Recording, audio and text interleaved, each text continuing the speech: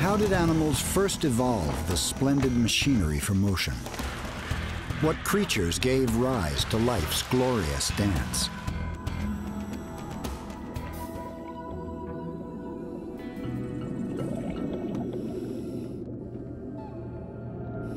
This flower-like creature is an anemone, one of an ancient group of animals called Cnidarians. How could such simple creatures have given rise to life's diverse ballet?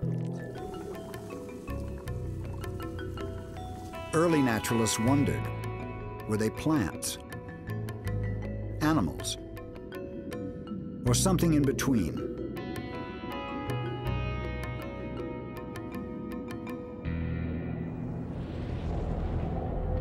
Hundreds of millions of years ago, before animals swam the ocean's waters or scurried along the seafloor, only one group of animals existed. They were sponges. Then creatures far more complex sprang into being and changed the world forever. These were the first Cnidarians.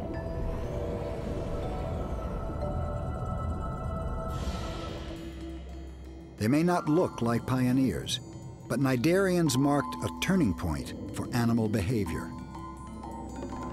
These creatures were the first to wield sensitive tentacles that could actually reach out and perceive the world. More than 500 million years ago, Cnidarians invented other features we take for granted today. Here was an animal with a mouth. And connected to that mouth, a stomach to digest food. It was a brilliant innovation that would spread throughout the animal kingdom.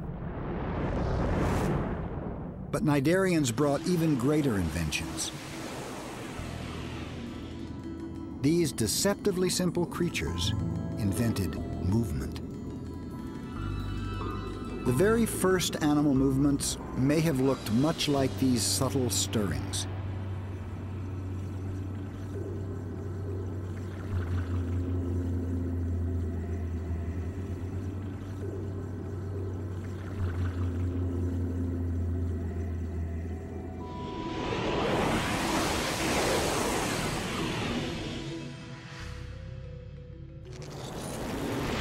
With two sets of muscles, Cnidarians can bend in any direction.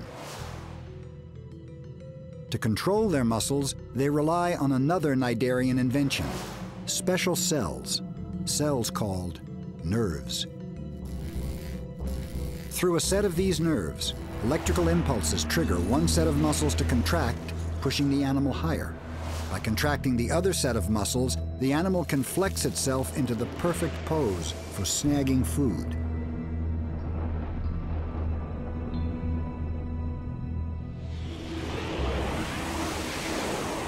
It looks so simple, but all creatures that crawl, soar, or swim today rely on muscle and nerve, their ancient inheritance from Cnidarians.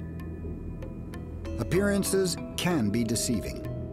Creatures that look slow and simple actually started the nimble dance of life.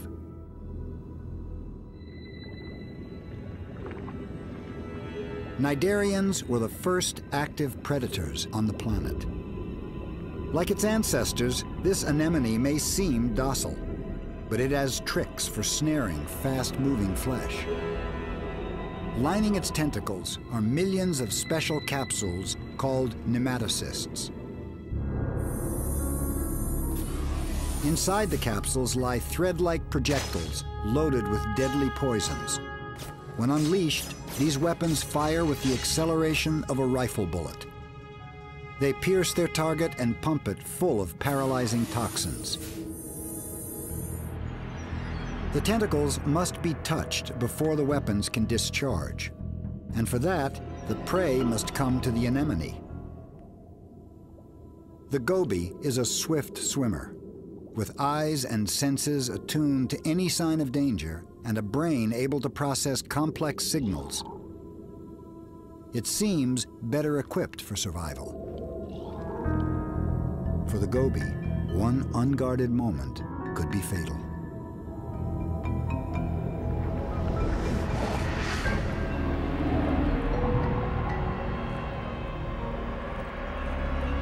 Dragging the fish into its mouth, the anemone devours it with tools invented by its ancient ancestors.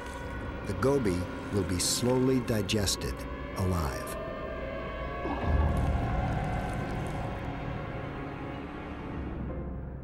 For more than 500 million years, cnidarians have been honing and adapting their nematocysts.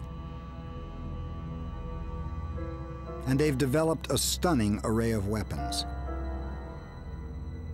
Some are even laced with toxins that can be fatal to humans.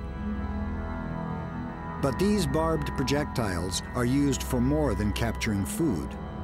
They are also weapons deployed against their own kind.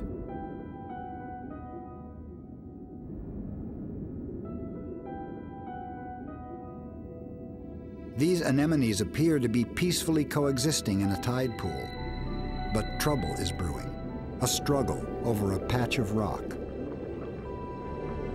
Splaying their tentacles, the animals detect each other. Now, there's no turning back.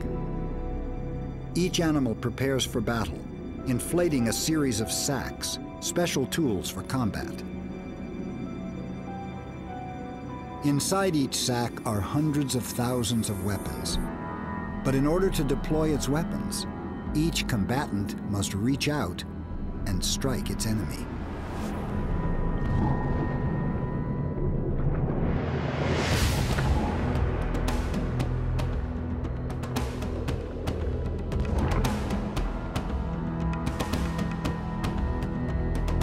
Anemone battles can last for hours, even days. The fighting is brutal and can even lead to death. With each strike, thousands of poisonous weapons are unleashed, penetrating flesh, pumping soft bodies full of toxins.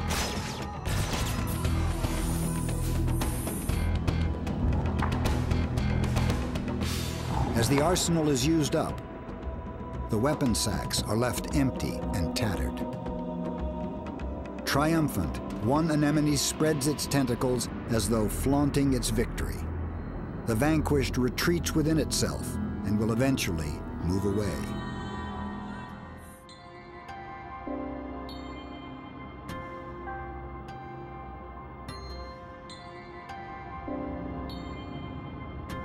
These tiny coral polyps are also cnidarians, and like their cousins, they are predators, dining on plankton.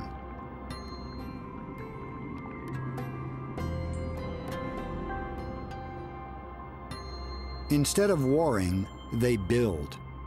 Working together, they create one of the greatest wonders of the natural world, a spectacle of colors and formations like no other: coral reefs.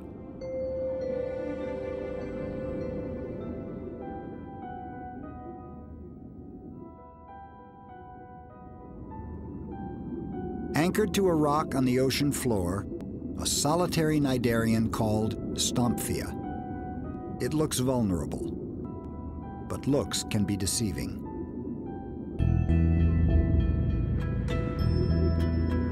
Stomphia would seem to make an easy meal for any determined predator. Today, it's being stalked by a stealthy foe, the sea star Dermasterius. Sampling the water with its sensory tentacles, the sea star inches toward its prey.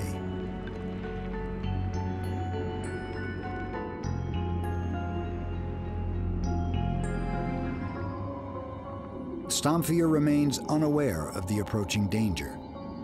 But when Dermasterius comes close enough to touch it, Stomphia springs into action.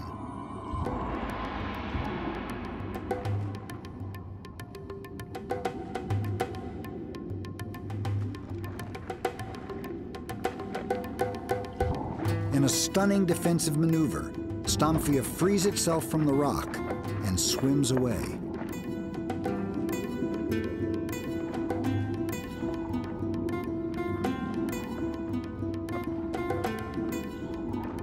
This is one of just a few anemones that can actually swim.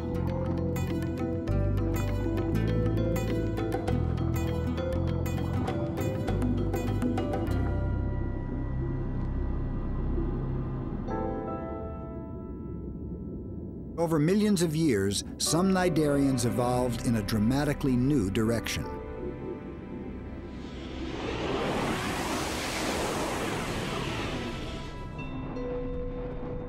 The edges of their mouth extended, and they developed arm-like feeding structures.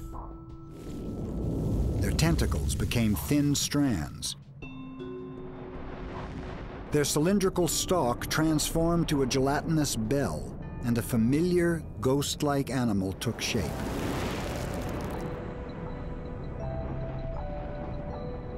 With the evolution of jellyfish, cnidarians may well have been the first animals to swim the world's oceans.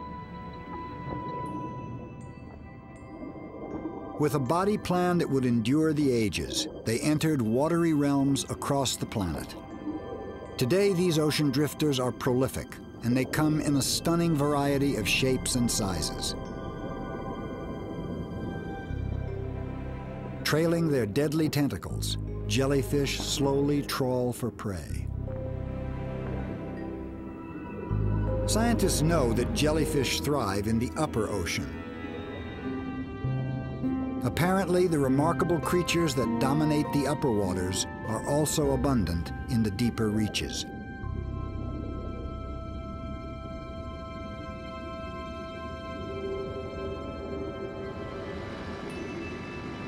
This astounding creature, known as Praia, is a combination of the two basic cnidarian shapes: the pulsing, bell-shaped medusa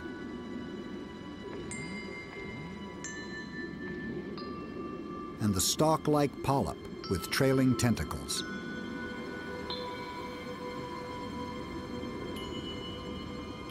Spanning up to 120 feet, Praia is the longest predator in the world, longer even than a blue whale. Deeper, a colobonema, a jellyfish with a surprising defense. When startled, it detaches its tentacles, leaving them behind as decoys to distract would-be attackers.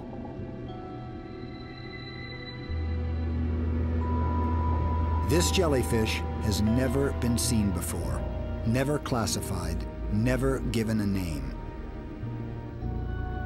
Its size, 3 feet in diameter, makes it larger than most other jellyfish in the world.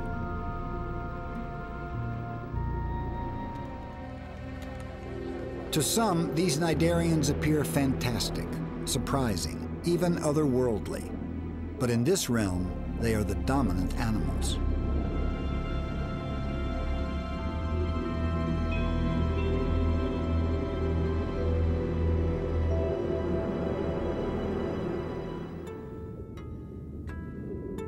Millions of years ago, unlikely pioneers sparked a revolution. Cnidarians set animal life in motion. So much of what we take for granted today began with cnidarians. Simple creatures that forever set into motion the magnificent shape of life.